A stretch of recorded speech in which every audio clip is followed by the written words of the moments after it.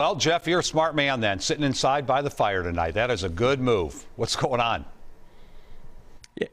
Well, I'd much rather be in here than out there, Frank, but as you can tell by how I'm dressed, I was out there earlier today, and I found some families who felt being in here isn't the right way to celebrate the Super Bowl in Minnesota. You're going to help me get my steps in. Sunday's weather wasn't exactly inviting. Yet here's Rich Shirk. I'm not sure why I came out here today exactly. Getting in his pre-Super Bowl stroll at Clifton French Regional Park. You know, I just thought, what the heck? It's a lovely afternoon.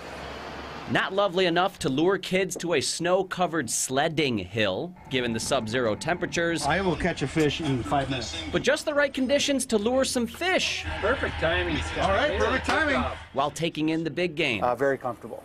Yeah, it's 72 degrees. We have satellite TV out here. Inside Scott Zabisky's fish house, where the tradition of watching the Super Bowl on Medicine Lake continued without question this year.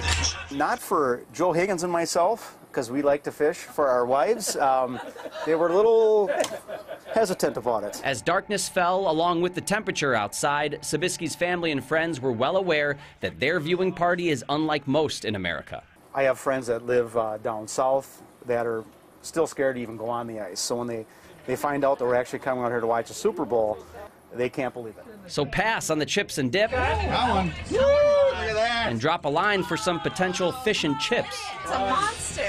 It is very unique, and it's really a Minnesota thing, and it's something that we really enjoy. Jeff Wagner. What a play. WCCO 4 News.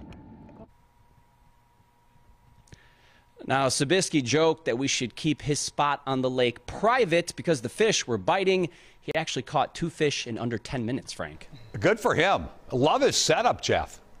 Mm-hmm. Yeah, that was great. Thank you. Yeah, it was pretty cool in there. Warm, I should say. Yeah, good for him. Well, you can start your week and find out just how long this bitter blast will last. Riley O'Connor and the weather reports all morning long, starting at 4:30 on WCCO this morning.